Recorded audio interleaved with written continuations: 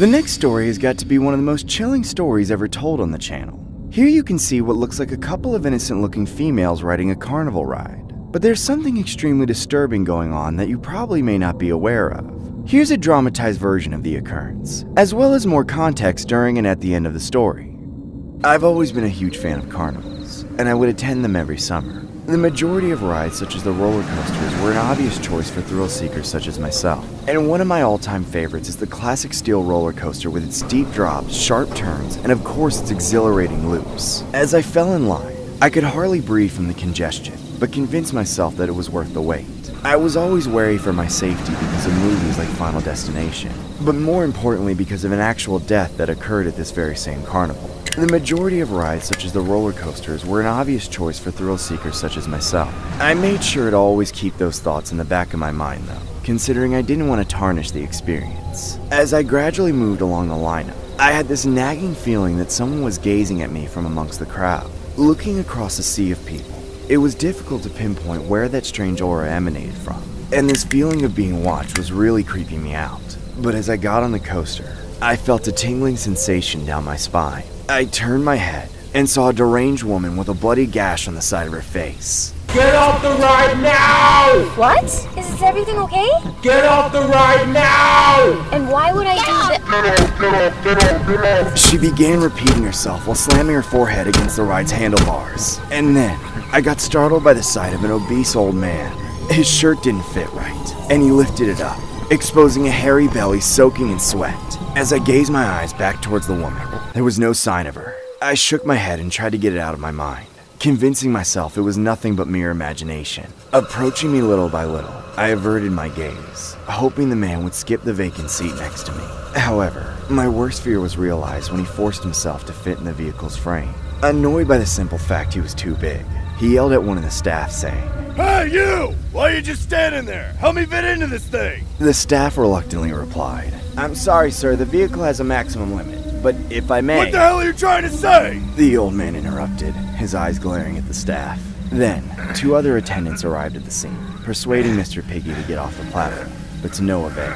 And so, with all their might, they squeezed his body, hitting me to the side. As the coaster was getting ready to launch, I felt the old man's greasy body pressing against my arm.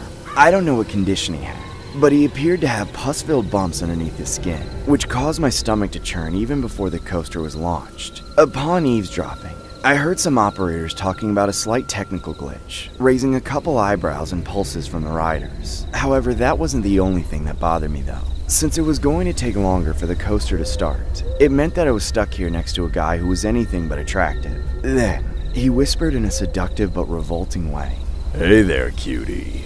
Don't worry. At least we'll get to spend more time together." What? Look, we don't even know each other, okay? So stop talking to me. I replied. "Oh, it's my lucky day. I never thought I'd sit next to a girl who tickles my funny bone. You're so hot. You must like a lot of things." I ignored him after that. Then, when the operators had given us the thumbs up, the coaster finally moved, slowly climbing up the slope. But with the introduction of the ride gradually taking place, there wasn't much to distract me nor the creepy old man who was adamant.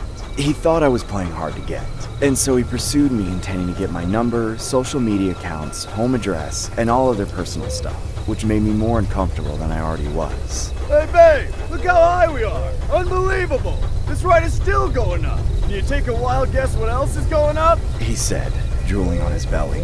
The stench of his breath was so unbearable that getting to the highest peak felt like forever. This is the only time I'm gonna say this, so make sure you get it through your thick skull. Stop talking to me. "Whatever you say, pumpkin," he replied with a wink. Then, as we finally reached the summit, convinced he'd already thrown the towel, the man licked my face out of the blue. My skin then felt covered in nasty goo. I desperately wanted to get off the cart, but we were so high up that I couldn't take my hands off the handle. Besides, at any moment, the coaster would resume and release the entire vehicle, allowing gravity to take its course as we raced through the tracks. In a nutshell, I simply had no choice. People from the other carts were now glancing at us like we were a couple in the middle of a lover's quarrel.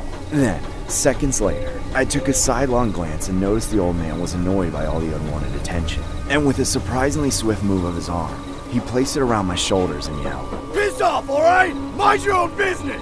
I know my girlfriend's chickening out, but that's why I'm here! All she needs is me! I looked him in the eyes and said, Cut it out, will ya? When was the last time you looked at yourself in the mirror? Who would want to have a sweaty, stinky wild boar for a boyfriend? Oh yeah, no one. All the others chuckled, eyeing the creepy old man with prejudice. I was afraid I might have struck a wrong chord, but it was too late to worry about that now. Besides, this would all be over in a jiffy. Then, as the ride was released, allowing momentum and acceleration to guide our thrilling experience, the creep beside me started trying to unbuckle my seatbelt. Amidst the air resistance, I yelled, Are you nuts? What the hell do you think you're doing? His eyes never left my seatbelt. Then, as his gaze returned to me, he smiled a sinister grin and said, This is gonna be a wild ride, baby! Stop it! Get your hands off of me! He continued to yank the seatbelt until it finally came off. And the next thing I knew, my body was swinging around like a twig.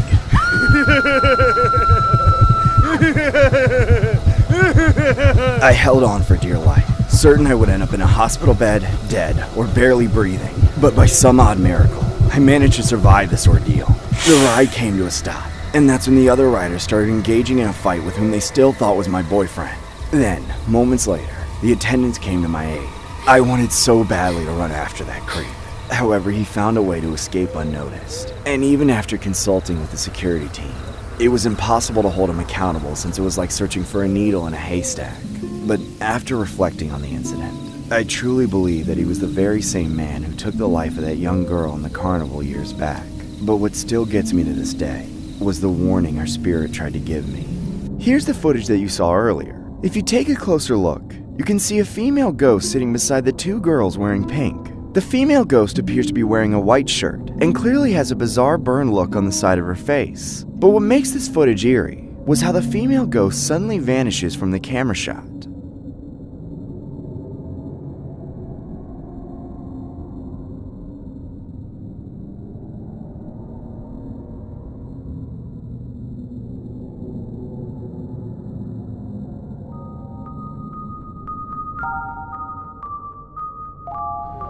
Come on there. Wow. If you walk through, does anybody ever point at you and go Godzilla? There goes Tokyo. Oh wow. What were you doing, bowling for cheeseburgers? The next story was inspired by the classic dunk tank clown tormenting the guests, which you can see in this video clip. The clown says some pretty harsh insults with zero filter, so you can imagine how badly one would want to hit the target. We wanted to create a nightmare fuel that may leave future fairgoers to perhaps keep it shut and let the clown do the talking, cause you know, it may be a nice jester.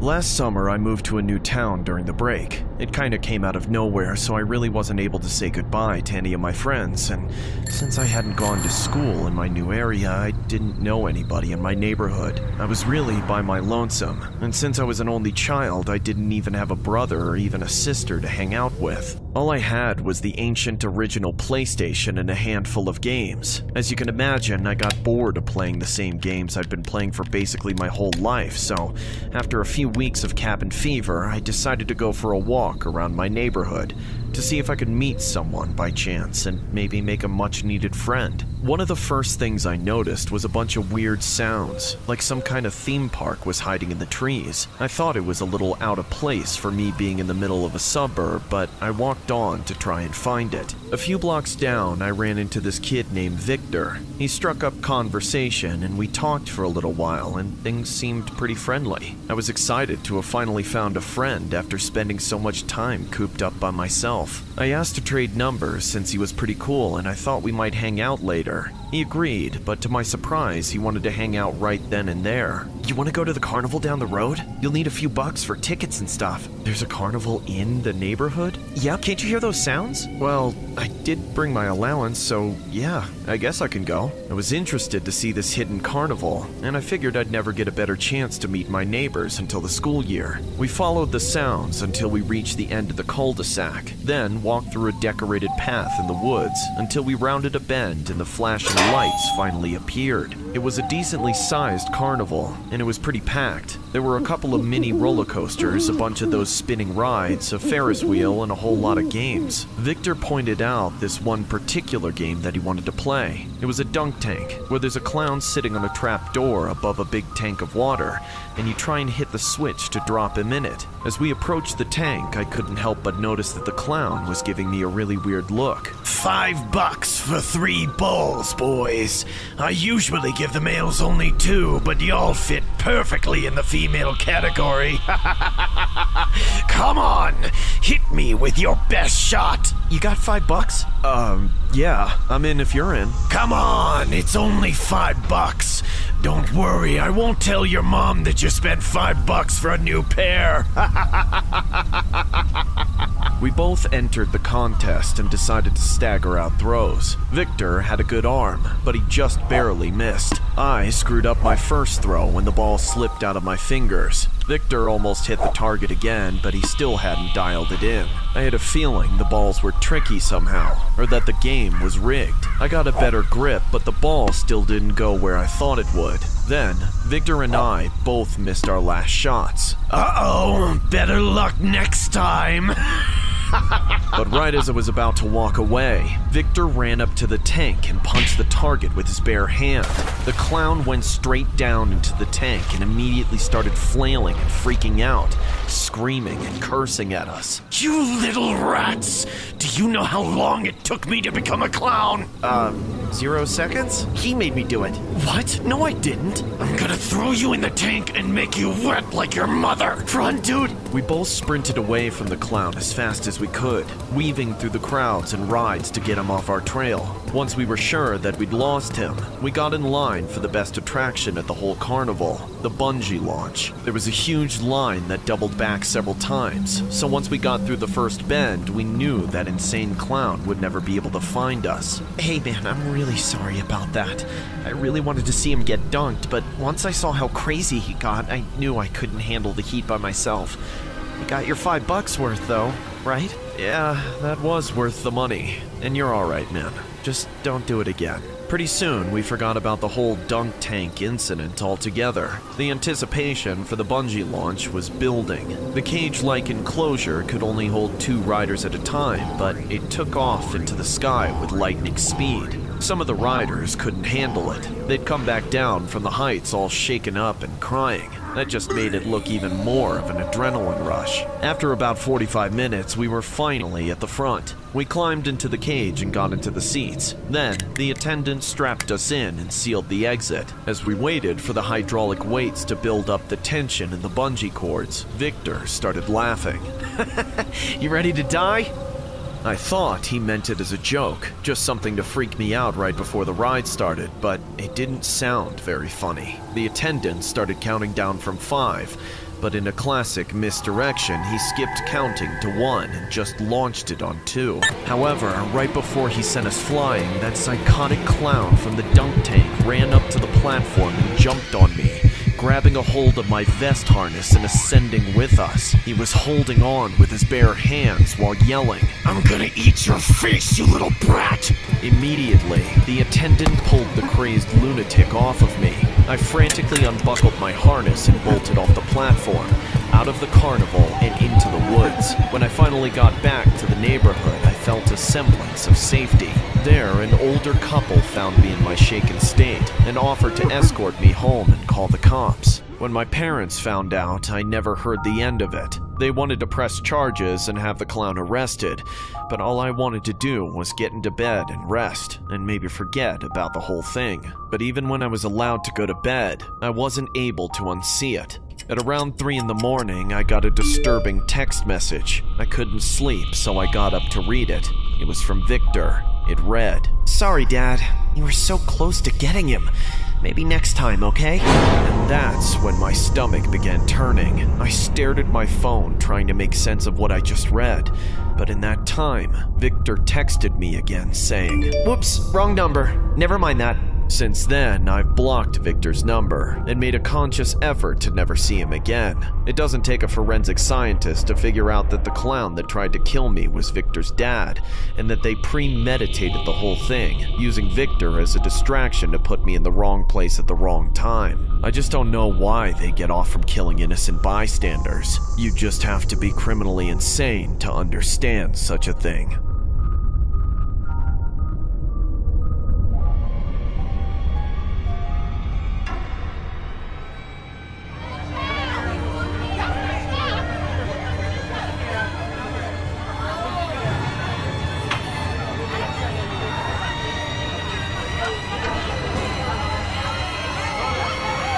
The next story was inspired by the video footage you see here. Looks pretty intense, right? Luckily, the hero in this case left with little to no injuries at all. We wanted to create something based on this occurrence, but with some added fuel to the fire that you may find horrifying. Here's what it looked like. After graduating high school, I felt like I deserved to soak in the freedom for at least the summertime. Even though the heat was sweltering, I did go to my friend's house a few times here and there. We usually played together online, but sometimes we liked to go old school and play split screen. I was content with everything, but my friend was getting into the spirit of trying new things. Dude, I don't feel like wasting my whole summer playing video games. We should go somewhere and do something. Okay, like what? Well, there's a carnival in town for the summer. I hear the tickets are mad cheap. A carnival? I don't feel like standing around and sweating in line just to ride some boring old ride that's probably gonna end me. You wimp. Are you gonna stay at home with a box of tissues and lotion the whole summer? Or are you coming to the carnival? At least I don't waste my money on anyone. Dude, we're virgins! If we keep playing Call of Duty all damn day, we'll never get our feet wet. Do you want an AT&T plan, or do you want to be stuck on Virgin Mobile for the rest of your damn life? Fine, I'll go, alright. Right before I got home, my friend told me about a movie I should watch to get me into carnival rides and quell my fears. He said it was called Final Destination. I never heard of it before, as my parents never let me watch any R-rated movies. When I got home, I started watching it in my room. At first, everything seemed normal about the movie, but then things took a horrific turn. After the first couple outrageous series of events, I finally realized that it was just a dumb horror movie and turned it off and went to bed. But when I finally managed to sleep, I had vivid nightmares. I envisioned I was at the top of a huge Ferris wheel. Then I noticed it wasn't moving. Everything around me started swirling and pushing me. And then, I was suddenly ejected and plummeted to the concrete. But right when I was about to hit the ground, I woke up in a cold sweat. I was exhausted, but I couldn't go back to sleep, so I decided to take a shower. When I looked in the mirror, I saw a stream of blood gushing from my nose. I figured I'd scratch myself in my sleep while having that nightmare, so I plugged it up and forgot about it. I got my shower, and a couple hours later left to meet my friend at the carnival. We met right around sundown, and even though all the flashing lights were on, and everybody seemed pretty happy, I was still filled with anxiety.